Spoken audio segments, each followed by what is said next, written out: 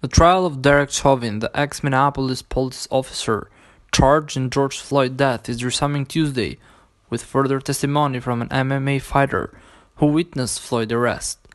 Donald Williams, 33, a wrestler and mixed martial artist who said he has worked with athletes and off-duty Minneapolis police officers, came upon Floyd's arrest while walking to the Cup Foods convenience store on May 25, 2020.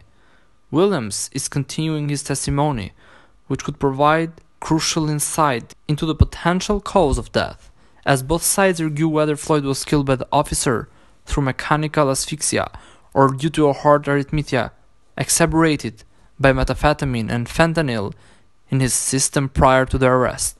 As he first testified Monday, Williams described various chokeholds. Now they are used.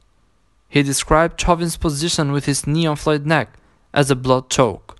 As he arrived outside the store, Williams said he noticed two police vehicles and a commotion.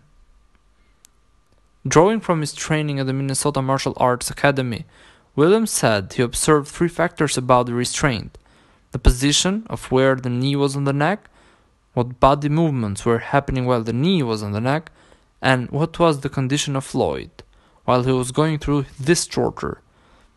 Williams said he has to check Floyd's pulse and was pissed off with how another officer, Thao, described Floyd's reaction to the restraint, claiming the officer told the onlookers he was keeping back. This is what drugs do to you.